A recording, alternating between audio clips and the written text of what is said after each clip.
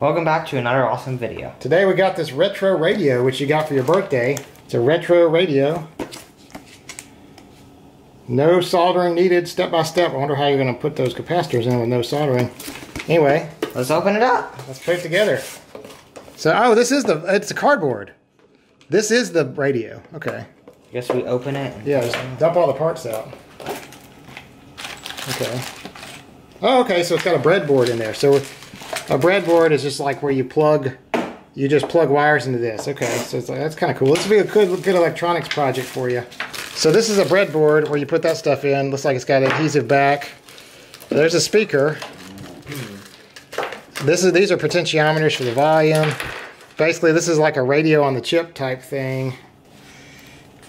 Talks about all the different components. This is a sticky thing. Got an LM386 amplifier.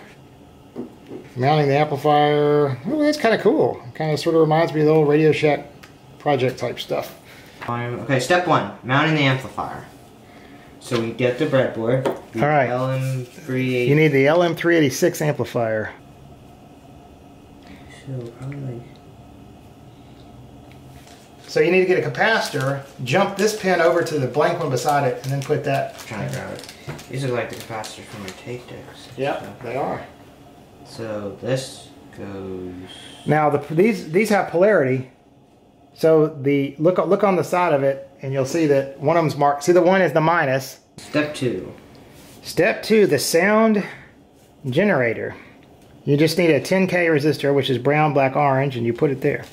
So at this point, we had just jumped in and started following the steps, and only later do we realize the booklet actually takes you through a series of projects leading up to the final radio. So the sound generator was the first project. We were confused. Hey, why is it telling us to take stuff off the board or power up stuff without connecting all the parts? But anyway, this little radio, this project was a digital radio with a scan button. That does.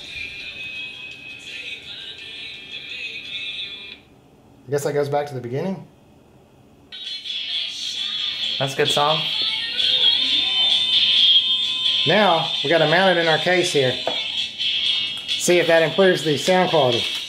Our radio, turn it on, see what happens.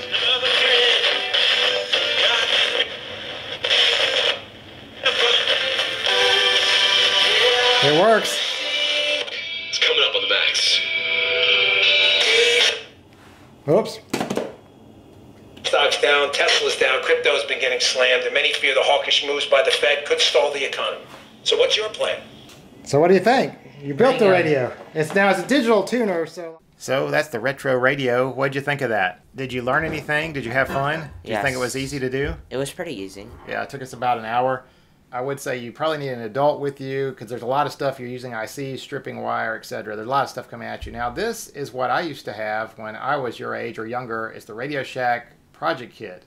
The Radio Shack kit is a little bit easier to connect because you are sort of like bending these wires under springs, and it's more basic projects, but it's more focused on kind of visually showing you how things are wired up and the fundamentals, where the retro radio is, more like step by step. So it's a little different take, but it's good. Either one of these is good for people who want to learn about electronics. And so the manual on the Radio Shack is sort of a more recipe-based approach and that kind of thing, and the retro radio is in color, a little bit nicer manual, but too bad that I'm sure people make things like this Radio Shack thing, but anyway, that's about it, and thanks for watching, and see you next time for another awesome video. Bye.